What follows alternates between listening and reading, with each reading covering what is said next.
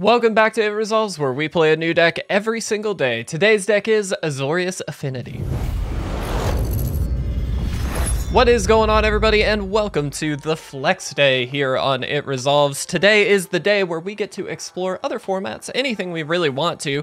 Last week we stuck with Standard, but this week I thought we would jump into Historic with a deck that we actually practiced yesterday on the MTG and Chill series. If you've been enjoying that, please go leave a like. Let me know that you have been enjoying it. I really would appreciate it. But this is the deck. We played 12 games with this deck and did not drop a game. We won every single one. I believe it was 12. It might have been 11. Regardless, this deck is amazing. It is a classic style Affinity deck with, of course, a historic twist because we don't have all of the modern and old school kind of Affinity cards that are available in other formats. So the idea, if you don't know what Affinity is, essentially Affinity cheapens up artifacts for each other artifact that you already control. So as an example, Mirror Enforcer costs 7 normally for a 4/4, which is quite expensive, but this costs 1 less to cast for each artifact you control. So, because we have a lot of 1 mana artifacts, and in some cases 0, what this ends up being is more like a 4/4 for 2, maybe 3, maybe even free. And so it's a really powerful ability. We also have it here on the Thought Monitor, which is a really powerful card. It comes into play. You will always have to pay that blue, kind of no matter what, but when it comes into play, it's a 2/2 flyer. Generally, you can get it down to 1 or 2 mana, and you draw 2 cards as well. So the value here that's represented is really amazing, honestly. Sitting at the top end, we also have Karn, Scion of Urza, mostly for that -2 ability. We can certainly use it to draw some extra cards, but that -2 is really going to close out the games as quickly as possible, and that's kind of what we're just looking to do.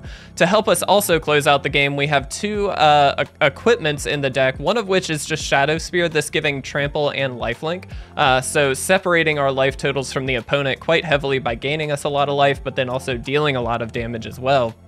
And then we also have Nettle Cyst, which is a living weapon. So this comes into play with a 0/0 germ token immediately equips to it, so the germ does not die, unless you have no other artifact. Well, no, because this counts as 1. So it gets +1/+1 for each artifact and or enchantment you control.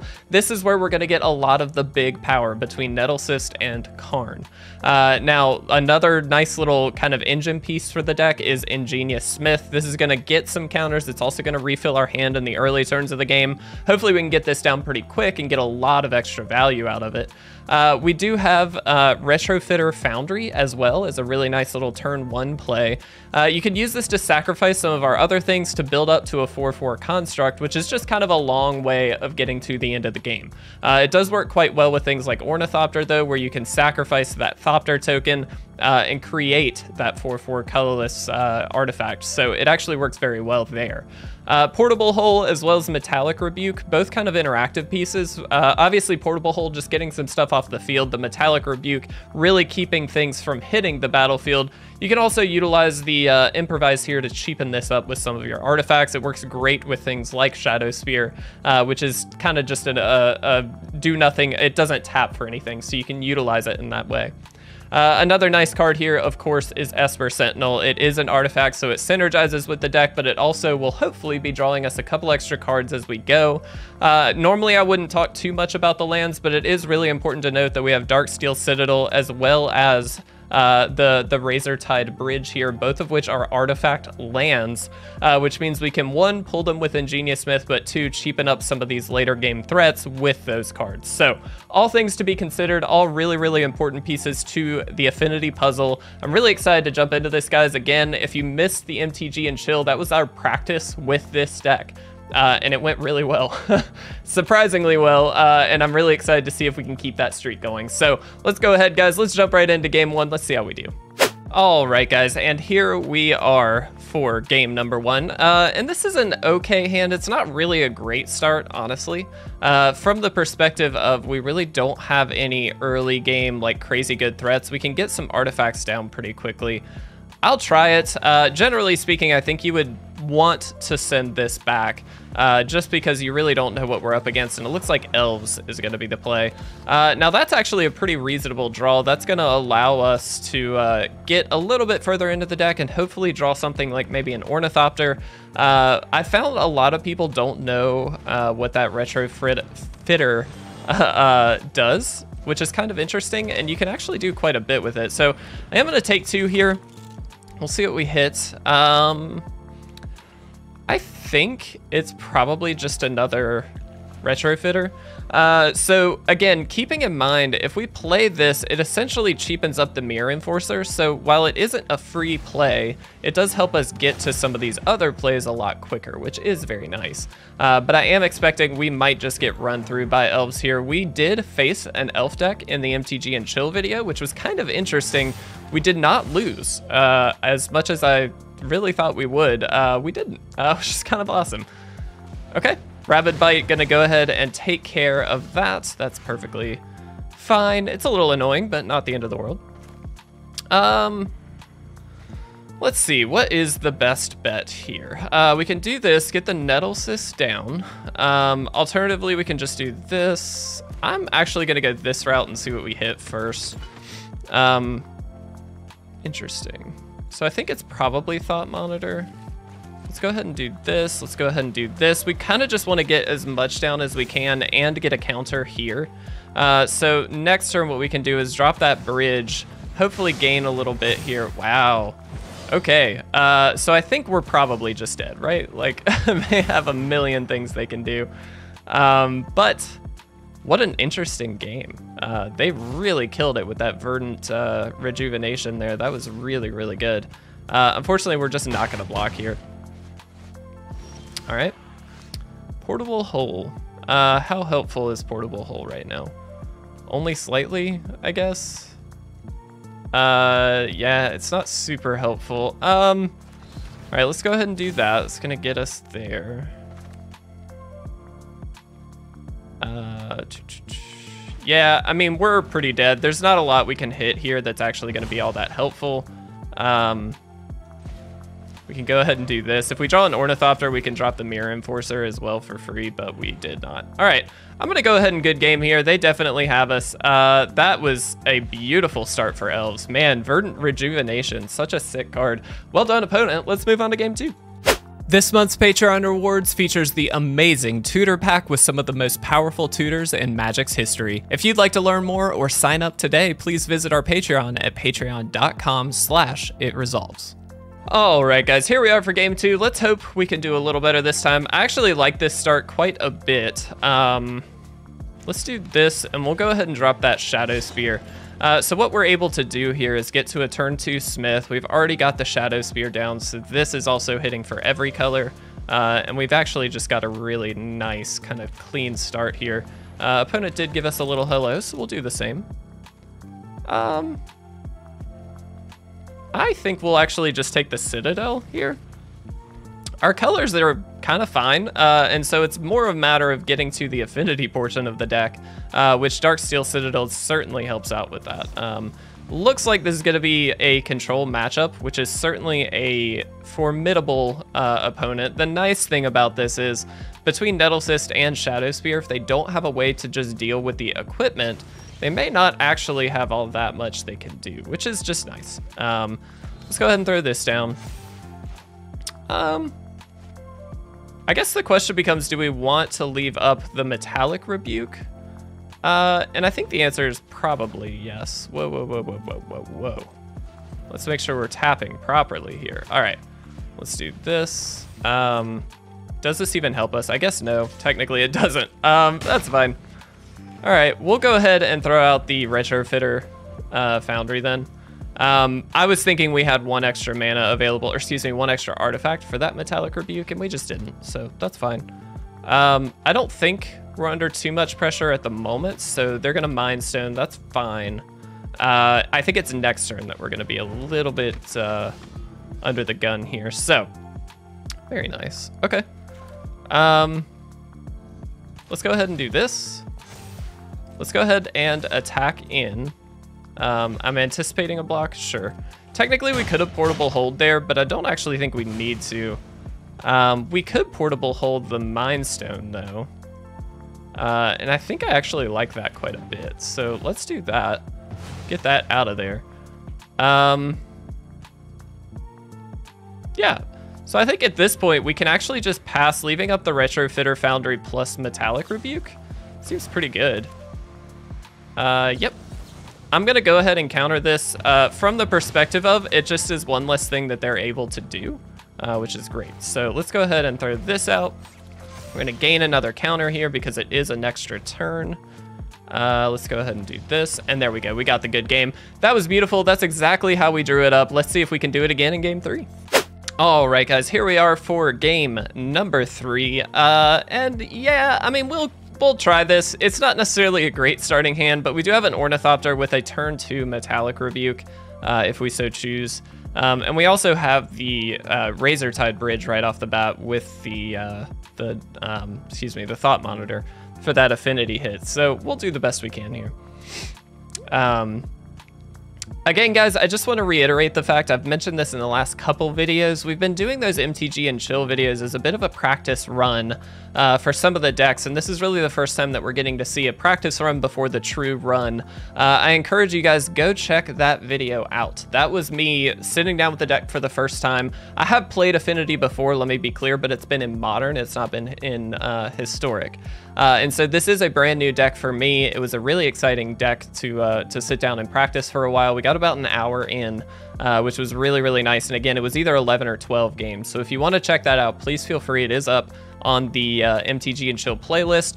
It's a really great series if you're just looking to like throw up some gameplay and not worry too much about commentary or anything like that. Just be able to watch some gameplay, maybe learn a thing or two along the way. So it's a really nice piece. It's super easy. It's just kind of background. It's not meant to be the main focus of the channel. It's just to be supportive of these videos. So just to be clear on where that kind of fits in with what we're trying to do. And we won. All right, yeah, okay, sure, we'll move into the next one. All right, guys, here we are for our next game. And yeah, I mean, we can keep this. It's a little tricky from the perspective of that Ingenious Smith is a little awkward with the tapped land. I'd actually like to get the Citadel down first, but I think this is actually gonna be okay. We'll see how things go. We actually had a game freeze at the beginning of the game in between this, and so I had to cut that one, so I do apologize, but in the interest of honesty, I did have to cut one game. It landed on the versus screen, and then literally just the game crashed. Tried to open twice, and it just crashed every time. So I don't know if anybody has advice on why that happens. I've actually had that happen quite a bit, especially recently. And it's very frustrating in the middle of recording when your game freezes. You have to wait for it to lag out on the time because if you try and reopen, it'll try and jump you right back into that initial game, but the game will just continuously freeze. So it's kind of a weird cycle until you break that. So it's a little annoying, I'll be honest, a little frustrating. Opponent debating on whether or not to keep. They have a 106 card deck. What? What is this? Very unsure of what we might be up against, but that's fine. Yeah, this could be interesting. This could go one of two ways, I feel like, very, very quickly. Anyway, guys, yes. So how is Affinity playing out so far? I love it. I really, really love Affinity. It's one of my favorite deck styles in Modern, actually. And I just think it's so good. So we'll see how things go. I'm actually gonna pass. I'd actually like to leave the Ornithopter for the Ingenious Smith this upcoming turn. So I think this is actually just a potentially better play. Let's go ahead and play that Ingenious Smith. Cool, we'll grab a Nettle Cyst. Let's go ahead and drop the Ornithopter. And that just allows us to get a counter here. Since we weren't representing any damage with the Ornithopter regardless, there was not really a reason to push that too much. So what can we get this time? Okay, yeah, so we'll Ingenious Smith again. Yeah, I mean, I guess we'll Ornithopter again. I don't really love it, but that's fine. and we will attack in with the 3/3 to get some initial damage off. I want to be triggering these smiths as quickly as possible because again, we are the aggressive deck. Let's keep that in mind, that we are definitely the deck that's trying to finish the game very quickly, and so doing it or doing so as quickly as possible is very important for us. Now I anticipate a counter here, or some kind of maybe ramp spell like a growth spiral, something along those lines. I don't even know if that's illegal in Historic. Yeah. Okay, decisive denial. Sure, you got it. Let's get an attack for 5 in, and we are still. I mean, we're chipping away at him pretty solidly here. That's not super great, so that's fine. All right, we'll drop the Nettle Cyst now that we know we can actually get it down. That's going to represent quite a bit more damage as well, and there we go, we just got the win. That's really how a lot of these games go. That's exactly as we drew it up again, so let's go ahead, let's jump into another one. All right, guys, here we are for our next game. And yeah, I think this is a reasonable start. We can start with the Esper Sentinel, which is actually one of the best turn 1 plays in my opinion. Just from the standpoint of, you know, if they try to remove it or anything like that, they can. But we at the very least are going to be able to draw a card off of that. So we'll see what the opponent decides to do. Excuse me. We also have that Metallic Rebuke, so it might be worth it to go Spire of Industry and then see how things land from there. Yeah, so let's do this. I'm going to go ahead and Portable Hole on that Knight. And let's attack in. Now the question becomes, do we want to throw the Foundry out or should we wait? I'm actually going to wait and leave up that Metallic Rebuke. I think that might be the better option here. Again, as much of we are the aggressive deck, so it is worth noting. Oh wait, oh, I'm an idiot. We can't even Metallic Rebuke. Oh, that was really stupid. I keep miscounting. That was 100% just my silliness. That's okay. All right, let's throw out you. And let's throw out the other Spire here. So again, this time we do have either Metallic Rebuke or this open, so we'll make sure. Or no, we still don't have Metallic Rebuke. We don't have blue. Ugh. Okay. I am messing up the Metallic Rebuke play like crazy. That's okay. Let's do this. That's very good. Let's make sure we throw this down. Okay, we will attack in first. And I will go ahead and Thought Monitor here. Why? Why did it tap these? That was so stupid. All right, whatever. Cool. That's really annoying that it tapped the Spire and not the pathway. That auto tapper is a problem. I do anticipate them having quite a number of sweepers and stuff like that in this deck, but so far they seem to be kind of lacking in that regard, so that's helpful. I will go ahead and create a Thopter here. This is one of the ways, again, you can kind of chain up to like a 4/4 or something along those lines and get a little extra damage in. But we'll see what the opponent might be up to here. Yeah, go ahead and do this. So again, just allowing ourselves that ability to chain these and get to a little bit of extra damage on this upcoming turn. This might also force a removal spell from the opponent, though it looks like it will not. Okay. All right, let's not mess up plays. That's important. Let's drop the Nettle Cyst. Yeah, let's make sure we have that down. Kind of curious to see if they do anything. Looks like no. Okay. Let's drop that. I'm gonna go ahead and drop one of these as well. Keeping in mind, guys, we do now have the Metallic Rebuke available. Finally. All right. I will save that Ornithopter because, again, keeping in mind if they do sweep, we want something to equip that Nettle Cyst up to, and so Ornithopter is basically a free way of doing that. Sure, I'll counter this. I don't know that we need to, but they are stuck on lands, and so let's punish everything that we can for the most part. And if they have a sweeper, they have a sweeper, but I think that's a more effective play, potentially. Nice. Love that guy. All right, let's do this. They do not have any blockers for this, so we should be perfectly fine. Go ahead and drop that down, and that should give us more than enough to get the win. And there we go. Phyrexian Obliterator, such a great card. We do have time for one more, guys. Let's go ahead and do that now. Maybe we can get to Plat 2.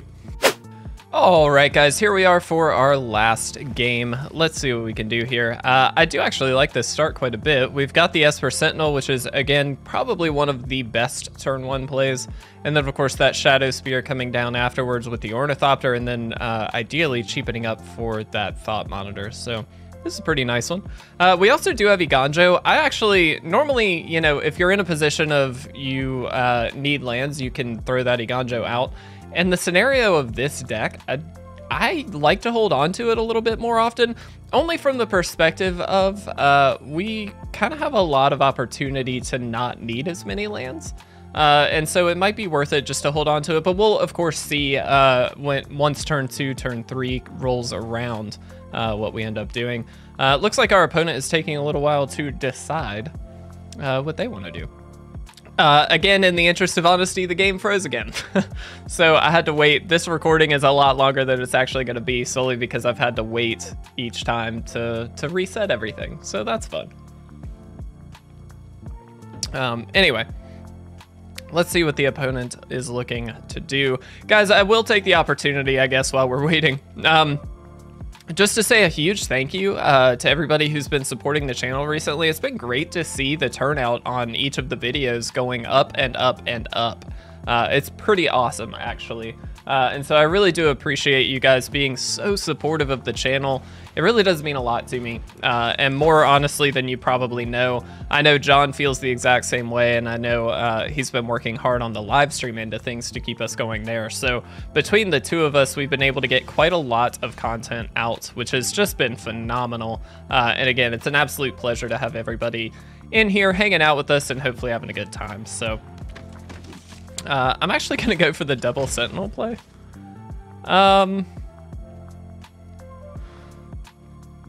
And yeah, we'll throw the Deserted Beach out, I suppose. We don't really need to play the Shadow Spear quite yet. We can wait until this turn.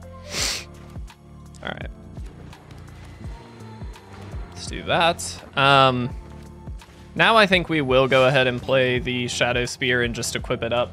There's really not a huge harm in trying this from the perspective of, at the very least, we get to gain a little bit of life. And now we actually have a Thought Monitor next turn, regardless of what happens. Unless, of course, I guess they kill something. But looks like they are. That's fine. We get to draw 2 cards off of this, which is pretty awesome. And again, that's the beauty of these Esper Sentinels, is the earlier you get them down, the more damage they do to the opponent. So we could go Thought Monitor, and that's it. Alternatively, I actually like going for the Ingenious Smith. I'll take this. We're not excessively far away from being able to play that, so I feel like it's probably worth it. We'll get a counter there. I'm gonna take the action here. Yeah, and we'll just swing in for 1. Keeping in mind, we can use this to sacrifice the Ornithopter if we so choose, just to be able to get that 4/4. But yeah, this is exactly why we wanted to do this. Let's make sure we get that going. Technically, we should have maybe tapped the Ornithopter, but that's okay. All right. I'm gonna go Thought Monitor first.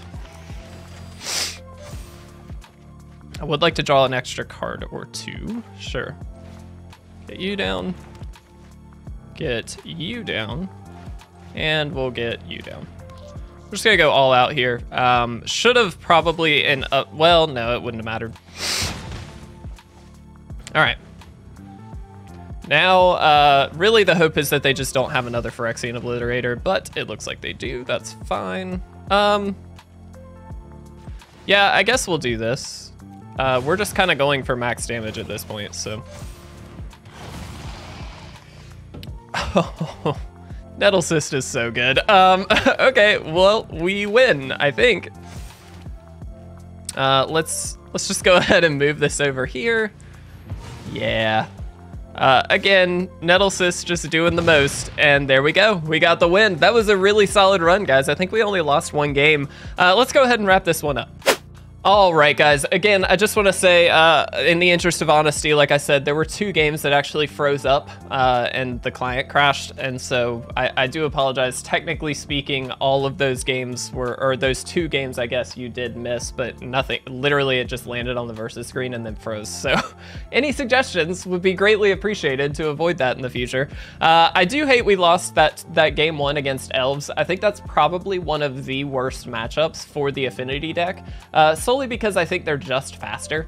They just have a lot more powerful plays as well, and so in that instance, I don't think that's unreasonable, but we did beat it in the practice matches, so I was really hoping we could get it here too, but you know, honestly, that's okay. We got a lot of games in this time around, and for some very good results, and so if you're looking for a historic deck to take on the best of 1 ranked ladder, I think this is a really good suggestion. I do think Elves is probably a little faster, like I mentioned, but the resilience of this deck and just being able to kind of metallic rebuke things you don't need or you don't want on the field and other stuff like that, like there's a little more interaction. I think it's a very, very solid deck for that reason. So all in all, highly suggest it. Had a lot of fun with this deck. And again, thank you guys so much for watching and supporting the channel. Really do appreciate it. I'll see you guys again tomorrow for another standard gameplay video.